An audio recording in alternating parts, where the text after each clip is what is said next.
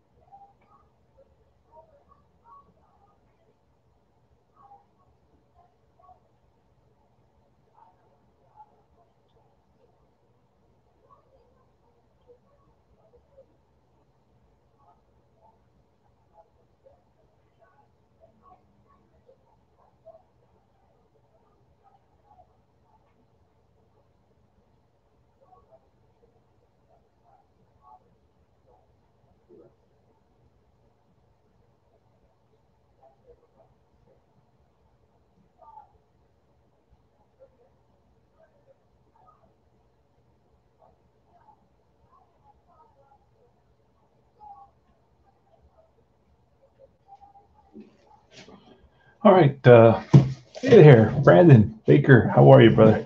So we started this game. This is part two of our tutorial using Fall Classic Baseball. It's this game. I mean, it's really grown on me. It started off where I really kind of struggled for some reason. I got started playing pretty easy. I mean, it's straightforward. It's not complicated to play. It's just to pick up on the nuances. It has a lot of nuances that really end up making a big difference in the results. And those were the little aspects that took me a while to pick up. There aren't a lot of tutorials on this game, so I wasn't able to watch a lot of guys playing it, and a lot of guys teaching how to do it. So um, I had to kind of go about it, really old school, hardcore about the rules and so on and so forth. So this is a good game. I mean, we're playing the Mets versus the Braves, 1967. This is a June 24th start by Tom Terrific. And Ed Charles, it's going to be top of the seventh, right? That's where we stopped. We're going to play the last three innings of the game, tutorial style.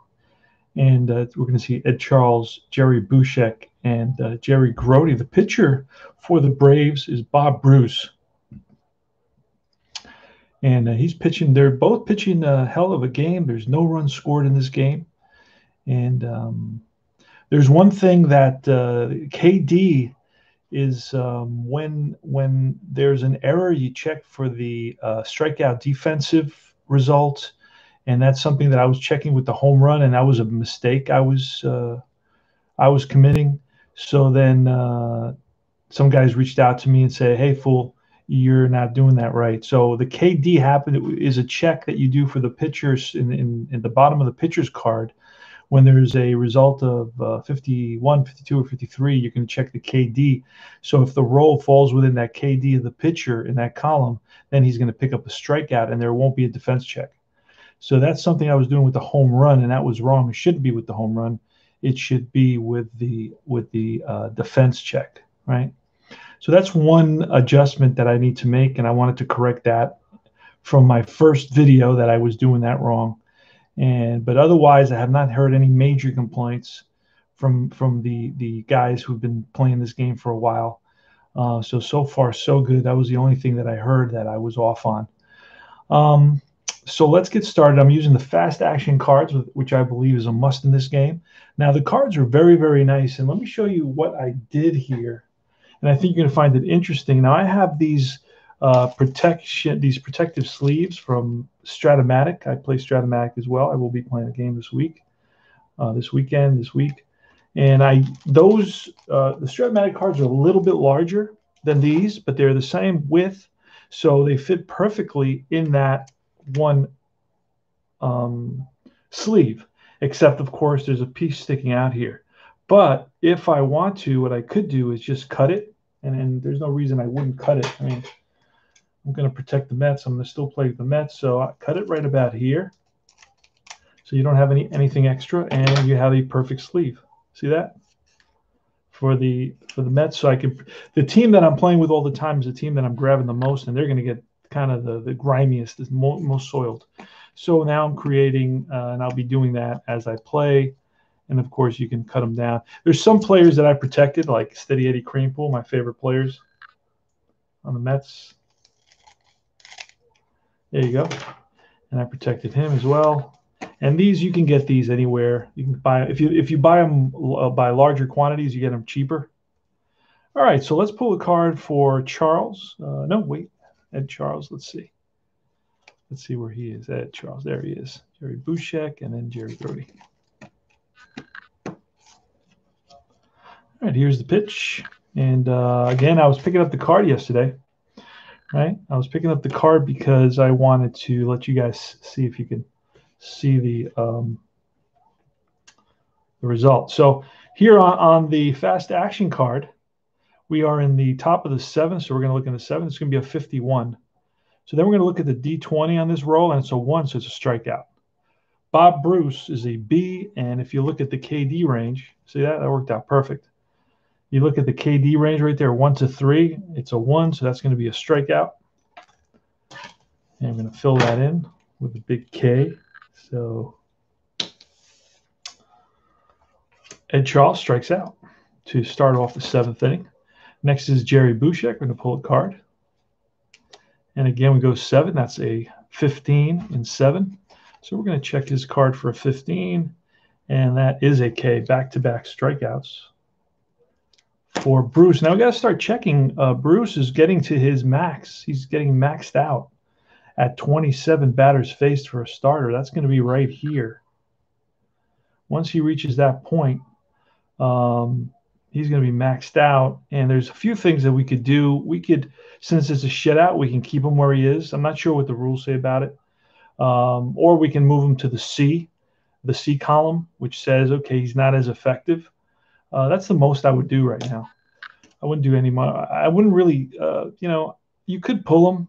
He had how many innings pitched? 39 innings pitched, 7 games started. So he went usually 7 innings, 7 times 7 is 49, right? So he probably went a little bit less than 7 innings. His whip is pretty high. So we'll see what happens. He's got another batter right here, Jerry Grote. You can always pull him and bring in another pitcher, and we can do that. That's not a problem. So we're going to pull a card for Jerry Grote. That's a 7. That's a 33. That's going to be it's going to be an out.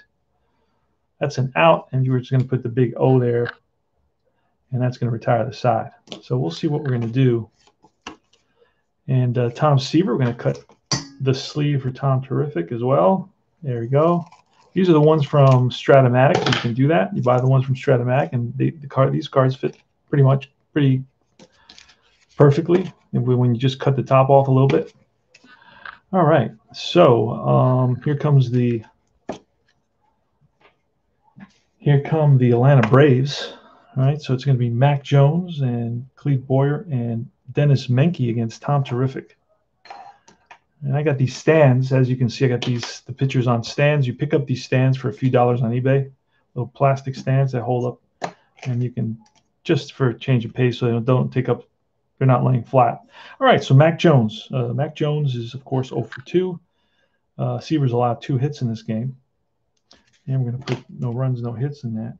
No runs, no hits. And now it's Mac Jones. And Mac Jones is a 253 hitter with 17 home runs. And we're going to pull a card. It's going to be a 7 of 21 on Mac Jones' card. Most of the results, it's a strikeout, swing and a miss at a Seaver fastball. Most of the results come off the batter cards, which is kind of cool because it kind of speeds up the situation a little bit. All right, so we're going to pull a card again. It's going to be a 7. It's a 43, and a 43 is going to be a blank. Seaver is an A, so we're looking at 43 on Seaver, and that's an out. 2 up and 2 retired for Tom Terrific. And here's Dennis Menke. Menke batted .227 with 7 home runs. Again, we pull a fast action card. A 7 is a 22, and that's going to be ball 4. So he works a walk, and he's down at first base. So there's a 2-out base runner, and here's Woody Woodward. And a 43, that's on Woodward's card. A 43 is a blank. We look on Seaver 43, and that's going to be an out to retire the side. No runs, no hits, 1 left. All right, so this is, it's a great game. Now, this is where Bob Bruce is tired. He's going to be due up next inning. So what we're going to do here, just to kind of reflect that he's going to become fatigued after the next batter, he becomes fatigued. We're going to move him to column 3, which he's a column C, if you will.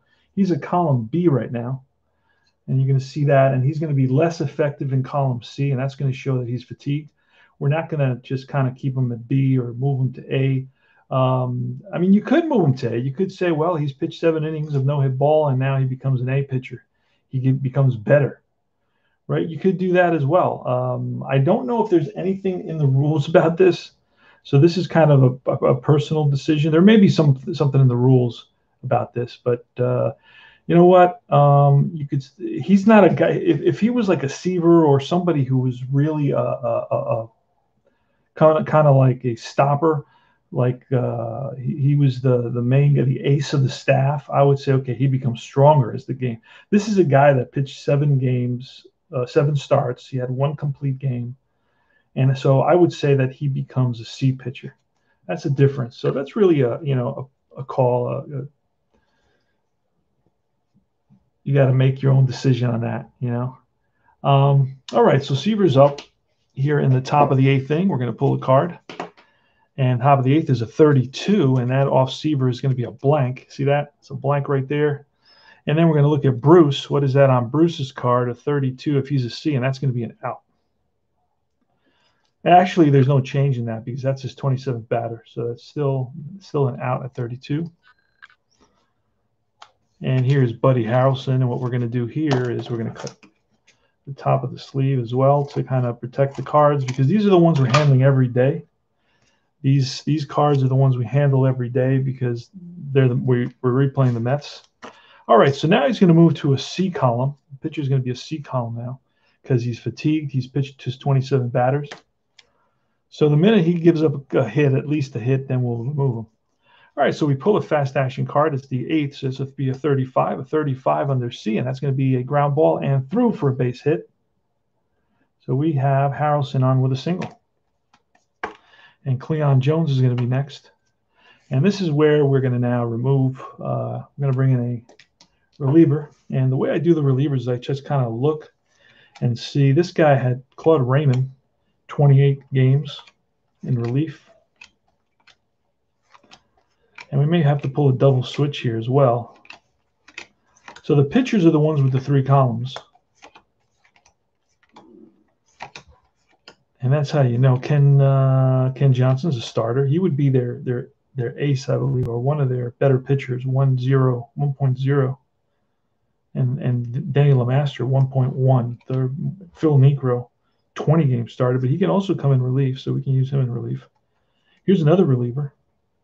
Dick Kelly's a lefty. So we got a righty and a lefty, and we got Niekro we could use. Not Pat Jarvis. Jarvis, again, is another starter, but not very good. Clay Carroll, I know he's a reliever. Jay Ritchie, he's a big-time reliever. He's probably the guy who came in the most, who relieved the most. Cecil Upshaw, he's another one that had a lot of relief appearances. Rakow had a bunch of relief appearances. And Ramon Hernandez had a ton of relief appearances. So let's see who's coming up. Cleon Jones is a righty. Stahl is a lefty, and then there's 2 righties coming up. So we'll bring in a righty with a runner on first base. It's going to be Cecil Upshaw. You know what? Where was this other guy with the 58 appearances? He had a lot of appearances. 52 appearances. Jay Ritchie's going to come in. So bring in Jay Ritchie. All right. And so let's do this here. We're going to bring in Jay Ritchie now. We got to know what column Ritchie's going to pitch from. So we're going to roll a die here at D20, and we're going to see what it reads. This is important for the game. This is huge for the game. That's why it's exciting to see what's going to happen. So that's a D6. Let me see if I can find a D20 somewhere. So far, I don't see any D20s anywhere to be found. I have a D20. Sometimes they go flying on me.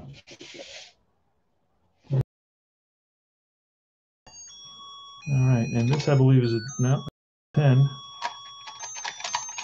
This is a giant D10 as well. No, D12.